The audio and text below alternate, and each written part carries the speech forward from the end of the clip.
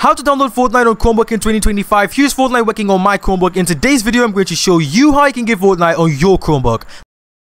Now first things first, we want to go, hold up, don't forget to smash the like, subscribe and bell button if this works for you. Description, and then we want to go ahead and search for websites and click on the link to my website. Great. Now once on my website, I need you guys to go ahead and click the Xbox Cloud Gaming link that's right under here. Excellent. Now once this loads up, go ahead and click on the search icon at the top right hand side of your screen and then go ahead and type in Fortnite and hit enter right away. I want to go ahead and select Fortnite on the left hand side, and then we want to go ahead and sign in or sign up at the left hand side again. Now I'm going to sign in and I'll see you guys on the other side of my screen. Great. Now once you're done signing in, the green button is going to change from signing to play, so just go ahead and click on play.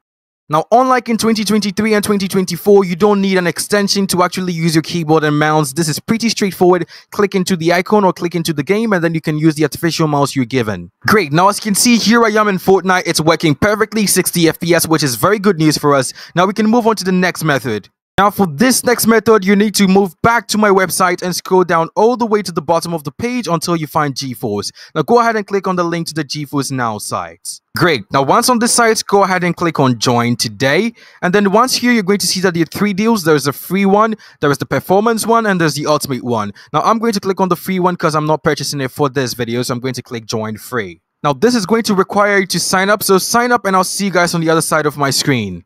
Excellent. Now once you've signed in, go ahead and click on the get in button on the left hand side. As you can see, it's asking me to continue, so I'm going to click on continue.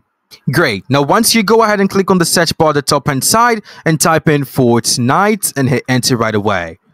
Now go ahead and click on any of these if you know what you're doing. However, I'm going to click on the main Fortnite because it leads me to all the others, and I'm going to click on play for that one. Great. Now once here, if you've never logged in before, you'd have to claim the account and then you have to link your GeForce account to your Epic Games account. Once you're done, it's going to allow you to click on play, and then that's it. Great. Now it's going to load Fortnite. As you can see, it says loading and it's almost done. Excellent. Now it says your gaming rig is ready. Go ahead and click on let's go. Click on accept because you have to accept it, obviously.